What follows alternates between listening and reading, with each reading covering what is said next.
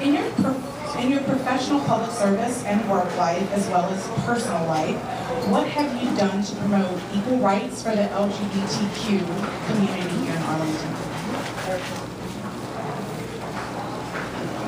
So, in my personal and professional life, I think that the best way that you promote equal rights for any minority, whether it be LGBTQ or an ethnic minority or religious minority, it doesn't matter. The best way is to demonstrate and lead by example.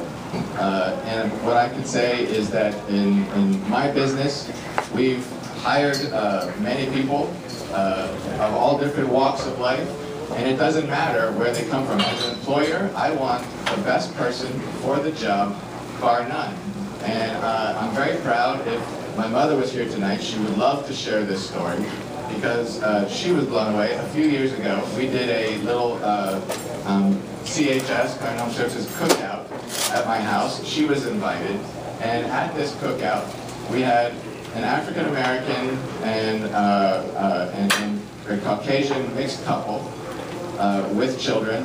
We had an African American and white gay older couple that was there.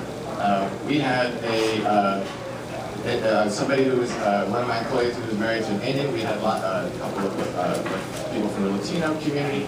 We had different ages, all different backgrounds. And so I think that the way that I have encouraged diversity is by walking it and living it and walking the talk, which means when you're talking about being inclusive, you don't look at the color of someone's skin or their orientation or their age or their ability or anything. You look at the person and you get to know that person for who they are, and you evaluate that person based on their values and their character, and in that case as an employer, are they the best person for the job? And I'm very proud that we have a very inclusive environment in my professional life.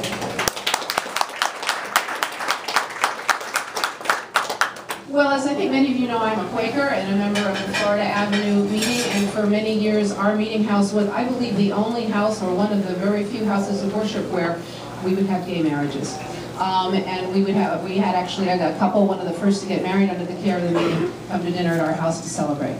I have to thank, however, the LGBT community, and some of those folks are here now. I'm not going to single them out, but being very supportive and helpful to me when I was first running for school board. Because they pulled me aside and they said, Libby, there's some things you need to understand. And they really helped me start to understand a little bit, see the world through their eyes. And then when I got on the school board, I started to learn how serious this issue is. One of our surveys showed that there was a high level of suicide thoughts among our students, and problems with depression, and almost always it correlated with students who were gay or lesbian. And we needed to do something about that. We also needed to make sure we didn't have bullying. So when I was on the school board, we adopted an anti-bullying policy that actually got national recognition.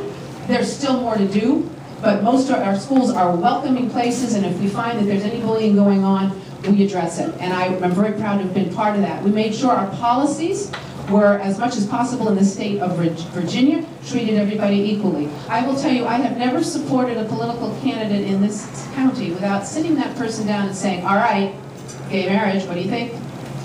It's a constitutional right, of course. I mean, I check these things out. These issues are very important to me.